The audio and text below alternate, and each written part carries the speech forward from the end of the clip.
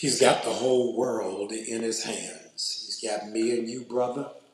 We're in his hands. He's got me and you, sister. We are in the Lord's hands. You ought to thank God that the safest place you can ever be is in the hand of God. If God be for you, who can be against you?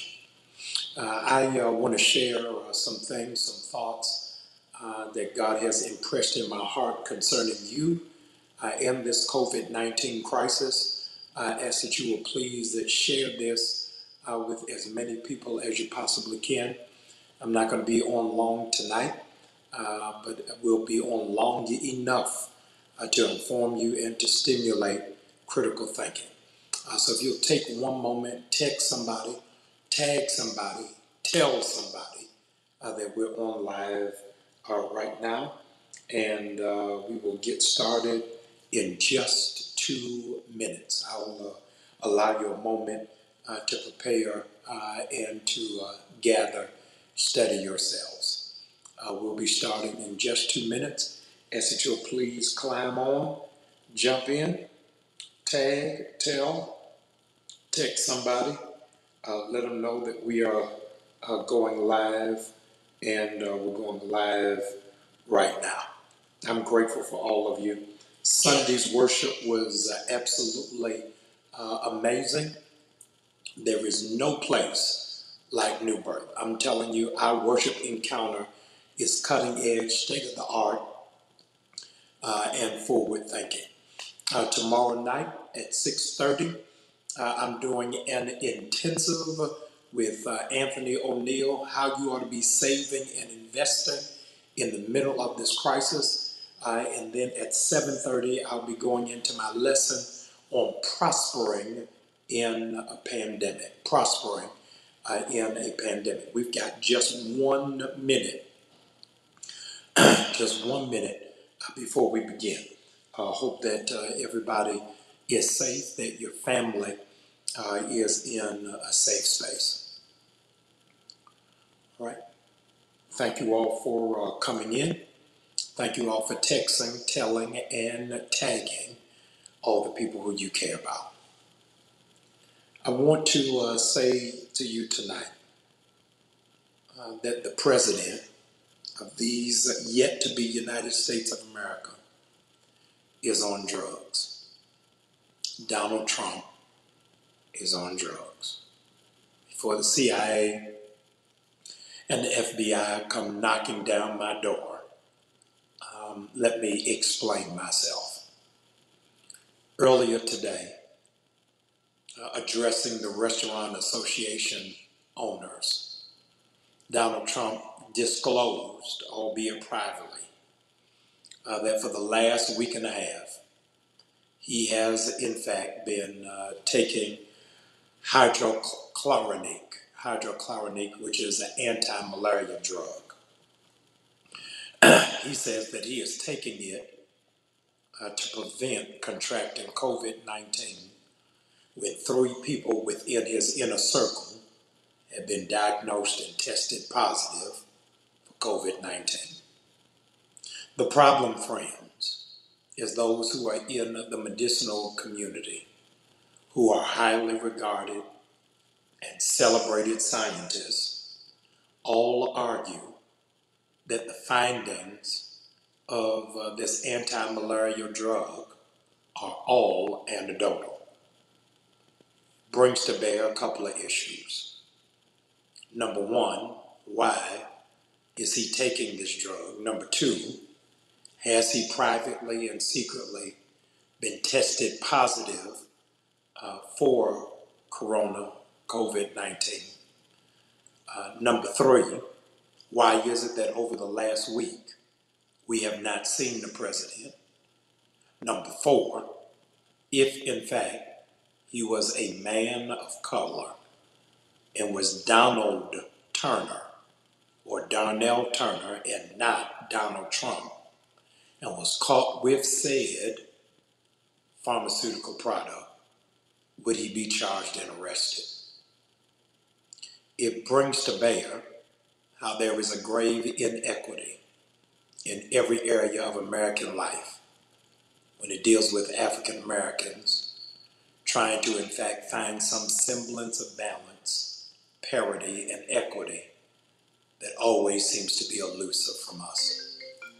How it is that he sees himself in a place of authority to take this drug that he, might I add, is an invested owner in and has been trying to peddle to the American people had it not been for the obstruction of the diabolical plot by Dr. Fauci and others. Nancy Reagan, from the same Oval Office that Donald Trump presently resides, said, just say no to drugs. What is happening in our midst? All of us know historically what has been the position of the American government and drugs with black people. Lest you forget that George Herbert Bush, father of George W. Bush, first brought drugs into the African American community when it is that he worked for the CIA and said that he needed funds in order to fight his secret war. This is duly documented. Check it out on your own through independent study and research. And began to first bring drugs into Compton, California, and then into areas of Chicago, Detroit, and Miami. Historically, we understand and we remember how it is that drugs were used in the Tuskegee experiment to inject our black men with syphilis in attempts to make them sterile. We understand how it is that in the criminal justice system in America, that you can get parole if you're caught with cocaine, but you get instant time if in fact you're caught with the same dosage of crack or marijuana. You understand that African American males are not the lead violent predators in this nation, but white males between the ages of 18 and 34. And yet this president has acknowledged that he's taken drugs that will not in fact prove to help his case if he would just admit that he in fact has COVID-19.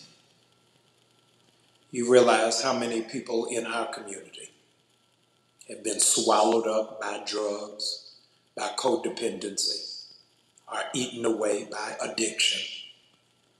And it is in fact looked at in the African American community as a criminal matter. But in the Caucasian community, it is looked at as a health concern.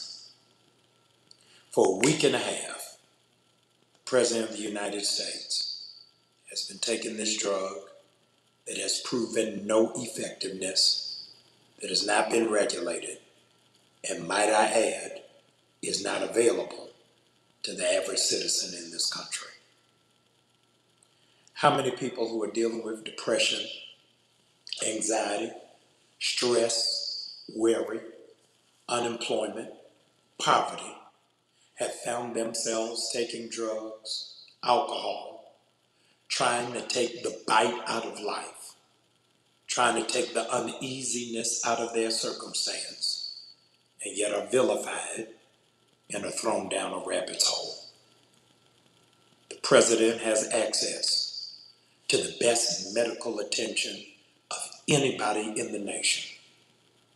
And yet most of our cousins, nephews, brothers, fathers, sons, those who returned from Afghanistan, the Persian Gulf, Vietnam, or the street corner can get no aid unless they just volunteer to be incarcerated.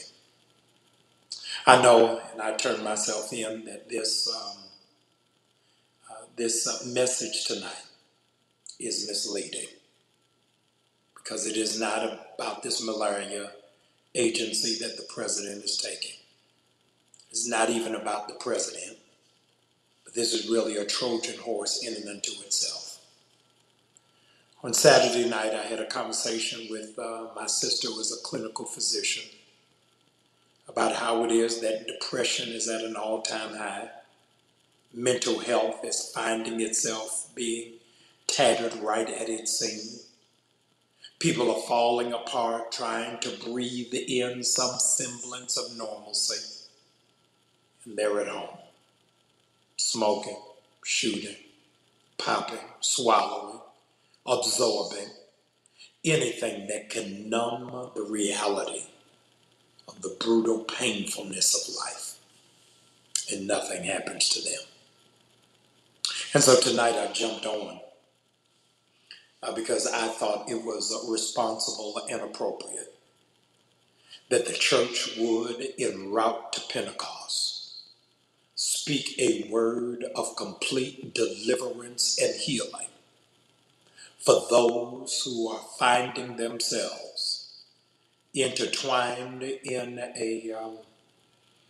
a passionate affair with pharmaceuticals, and they don't know how to break free. Tonight, God asked me to jump on to pray for those of you yourselves, feel yourself getting that scratch again, getting that itch again, feeling that pull again, that is not going to happen this time. I wanted to pray for you, and not just you, but for the people you love, that when they come out of this quarantine, they're coming out the quarantine clean. Maybe you missed what I just said. They are coming out of the quarantine clean. Complete deliverance, complete restoration, complete wholeness. I want you, if you would, if you feel comfortable, and I realize I'm on all of our platforms on tonight.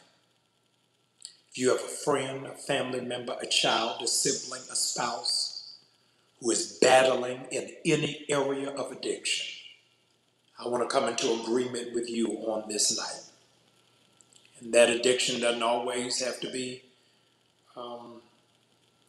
doesn't have to always be prescription medication or nicotine, caffeine. It could be shopping. It could be an addiction to eating. It could be an addiction to sex. It could be an addiction to a person.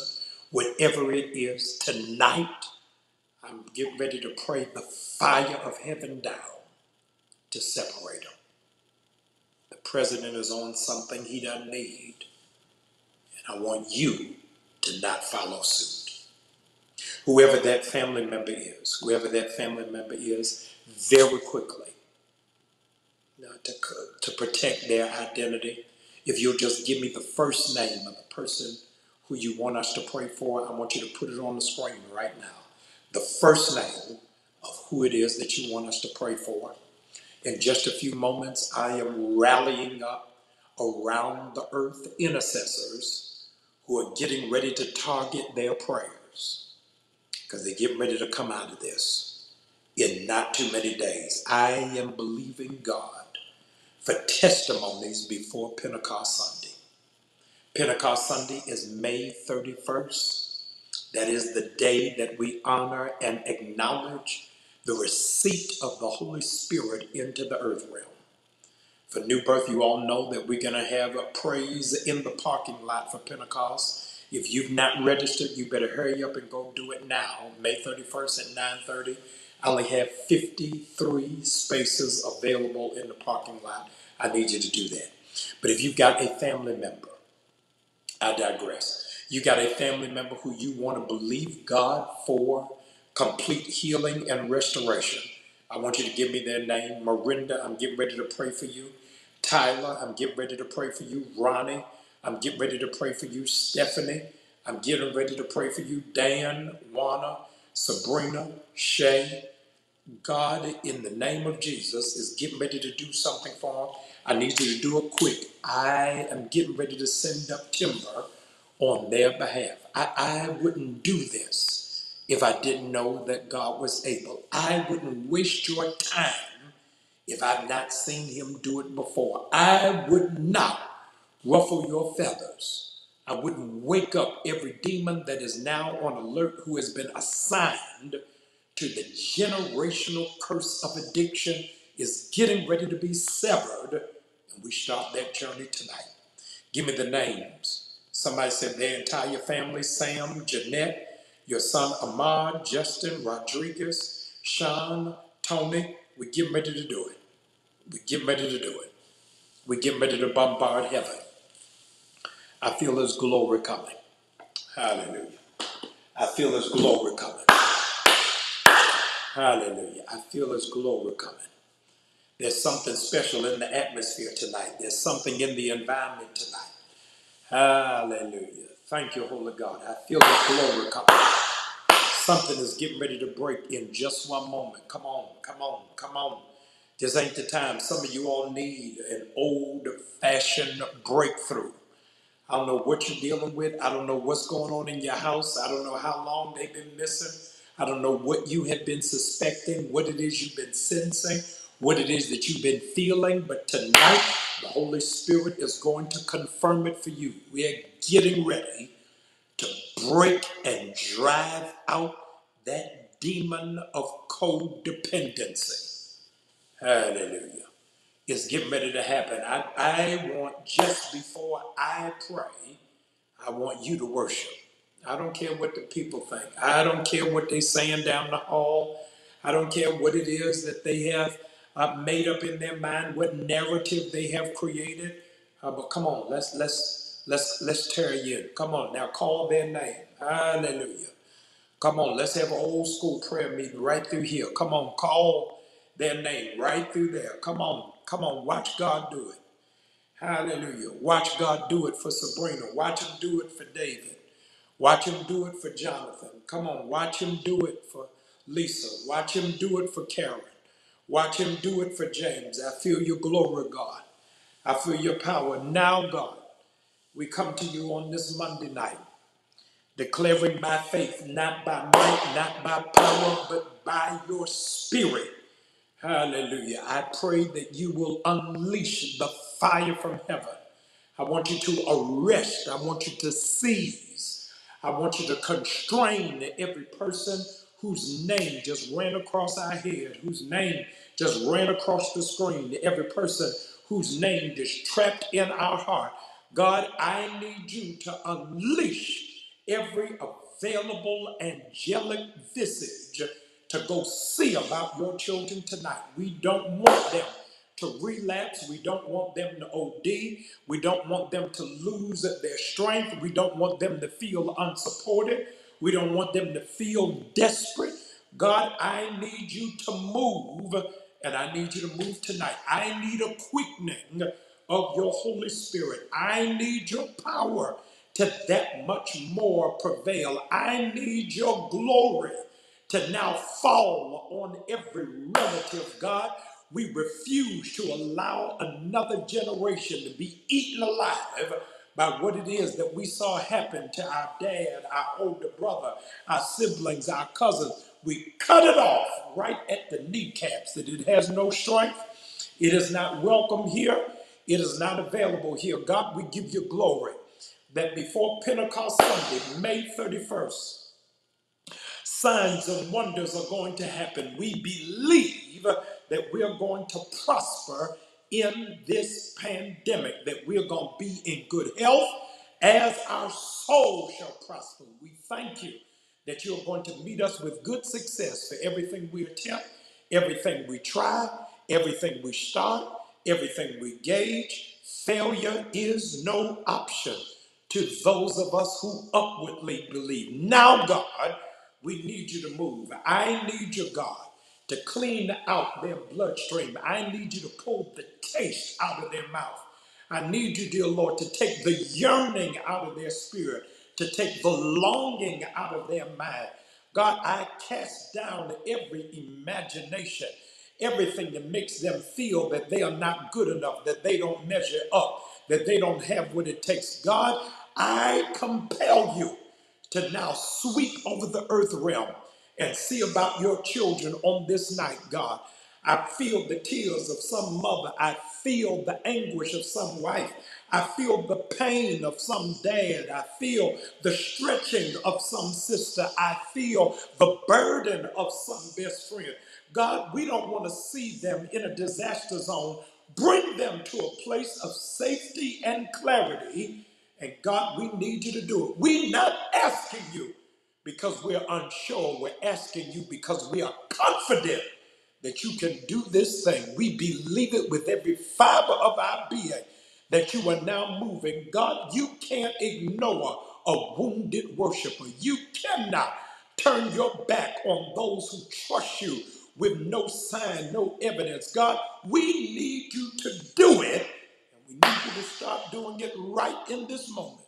Jesus, we call on you. Thank you, Holy God. Jesus, we need you. Jesus, we invoke your presence. Come on, Jesus. Move right now. Heal right now. Deliver right now. Stir up the gift. Open up heaven. Shut down hell. Come on, Jesus. Come see about us. You're our big brother. You are our Savior. You are our Lord. You are our Master. You are our Redeemer. Come on, Jesus. Do what you do best. Be God. Throw your weight around.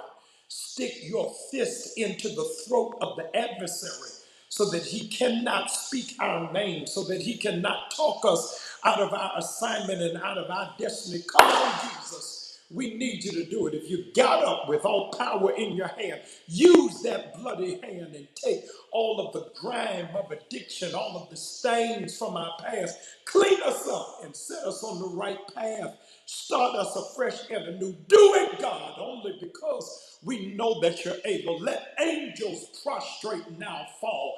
Heaven and earth must adore you. Angels bow before you. We declare that there is no name in the earth otherwise that men can be saved but by your name. And we speak it to be so. In Jesus' name, amen. Let the weak now say I'm strong. Let the poor now say I'm rich. Let the sick now say I'm healed. And may the addict now say I am clean. The president is on drugs, but your family will not be. Your son will not be. Your daughter will not be. Your boyfriend will not be. Your brother will not be. Your mother will not be in that bottle. Your father will not need that cigarette. I declare it and I declare it in Jesus' name. I want you to watch what Job did. In Job chapter 1, he made a sacrifice on behalf of his children. And tonight I'm asking you to do no less. Come into agreement. You need some skin in the game. I want you to make a seed tonight on behalf of whoever you're praying for, by proxy that you're believing is going to happen. The giving is right below you, below me. I want you to please use that pen.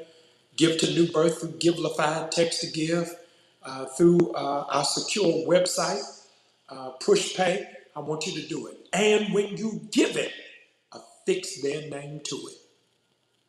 All weekend I've been saying, for one thing, I'm asking you tonight to do a gift as low as 11. Anything you do above it, I want a 1 behind it. Pastor, why do you want that? Because I am believing between now and Father's Day, no one you care about will be left behind.